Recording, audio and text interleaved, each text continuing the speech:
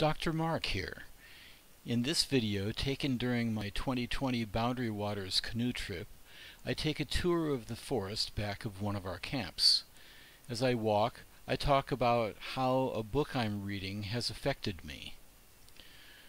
This book is a Sand County Almanac by Aldo Leopold.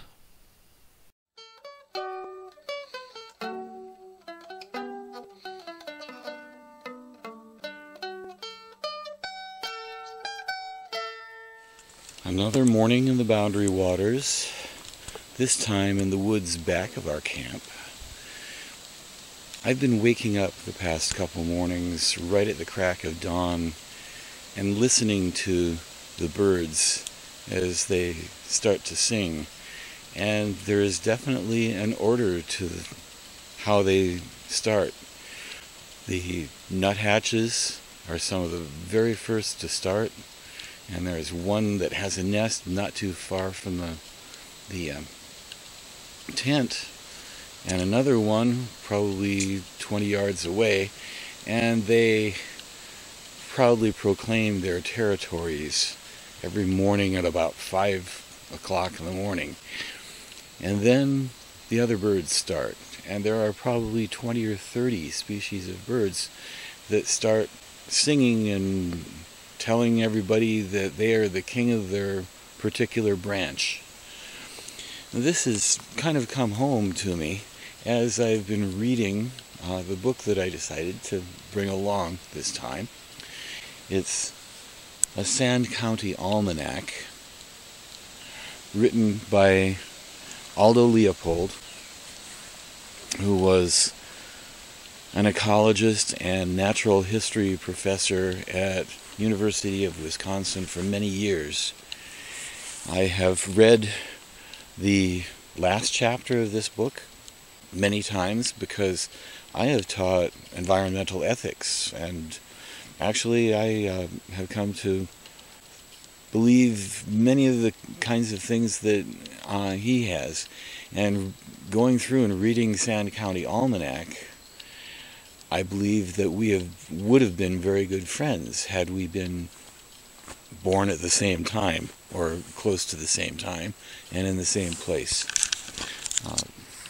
We both had a rural upbringing, and we both went to state universities for graduate school, and we both chose the same profession: ecology, natural history, natural resources teaching. But the rest of the book, going back to the book, I've never read, and it's a shame because it's a beautiful book. He has a wonderful way with words, and the reason that he and I would have been really good friends is that both of us notice everything: the smells, the sights, the sounds, and we put things together and try to interpret things. For instance, as you walk along the path here, not too much different from any other path, but as you walk along the path and start up the hill here, you start to see all sorts of spruce cone scales, or fir cone scales, whatever they happen to be. They are from cones from trees. They don't just fall off the cones, these scales. They're taken off by red squirrels. So we knew when we saw these cone scales along the path that there had to be red squirrels here. Now that's one of the kinds of things that we see. Oh, by the way, you've probably got a good picture of John there. John is our friend. We seem to see him at every campsite. We've been able to see a number of different things this particular trip that we haven't seen before or that we haven't noticed. the campsite that we are staying at. We have made our temporary home. Is actually the home to a family of geese. They must have really made themselves at home at this campsite, and it must be one that many other campers don't even see, because it was way back in the woods. It kind of looked like a portage trail going up the hill, except there were no rocks at the portage. It was just a kind of a gravelly landing for the canoe. And we had to go up the hill before we could even find the fire grate and everything else. So we saw a family of geese, probably 4 or 5 goslings, as they waddled off into the woods when we came and took over their home.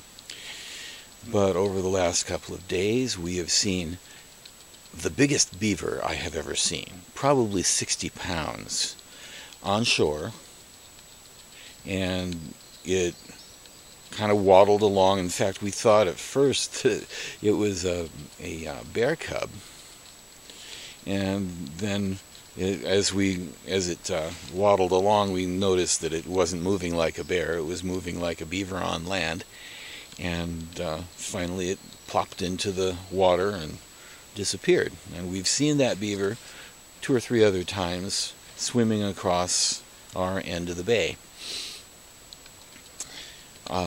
I have seen salamanders in the water, something that is not all that common, but I'm sure they are out here.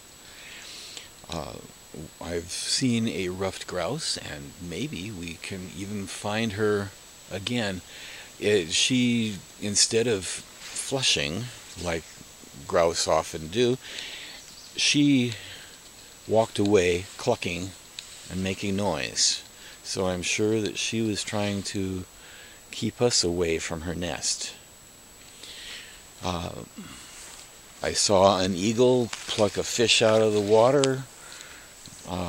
There are a number of other kinds of things that you don't see every day.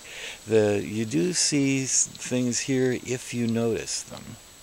So let's take a trip down here and see what we can see.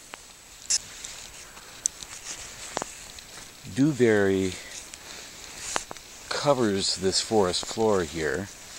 If you don't know what dewberry is, it has leaves like this, and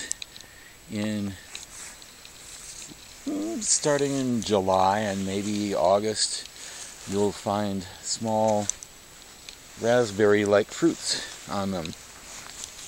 They are small, and there are not many of them, so you have to take a while to collect them.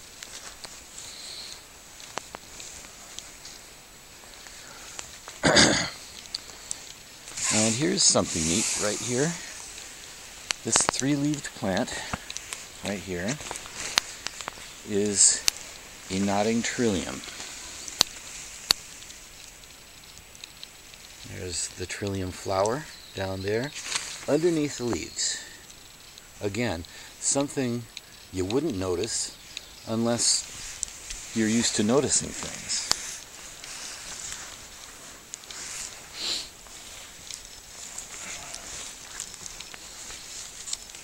Bunchberries are also very common around here.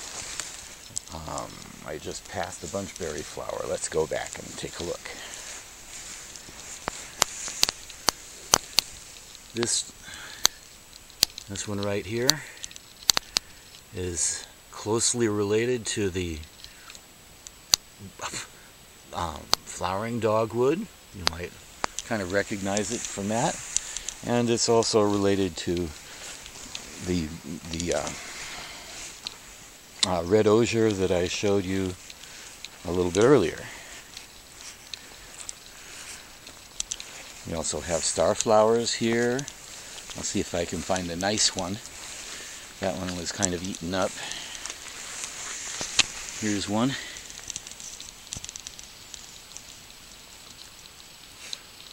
Usually 7 petals. You don't find starflowers, or you don't find many flowers with 7 petals like this, and a whorl of leaves, and something that I think is kind of neat here. This is a swampy, marshy area, and it also has a lot of these things. This is a Lycopodium complanatum. Kind of looks like a little Christmas tree. Here's a bunch of them down here. Usually when you find one, you find lots of them because they're all clones of each other. And it's a very large underground root system.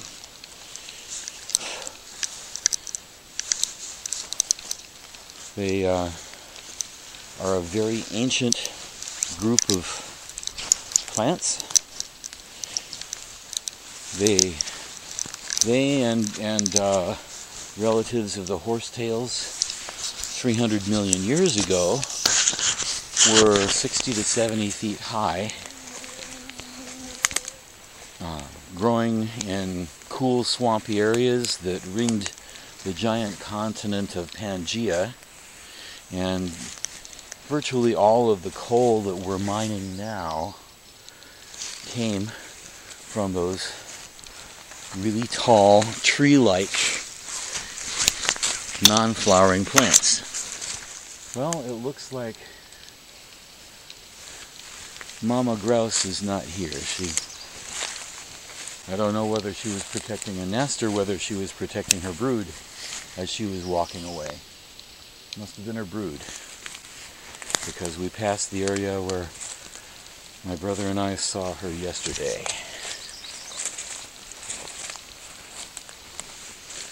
But this is the kind of thing that you can do just about anywhere.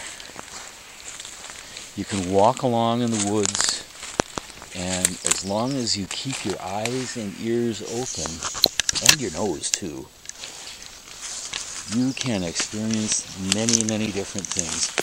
Mother Nature has lots of things to teach you.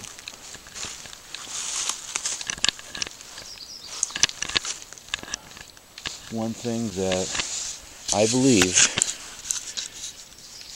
I believe very strongly is that everything else was not put on the earth for our use. Instead, we were put on the earth to protect everything else. And Aldo Leopold believed that too. I want to leave you this morning with that thought. Please leave your comments below, and if you like what I do, please subscribe.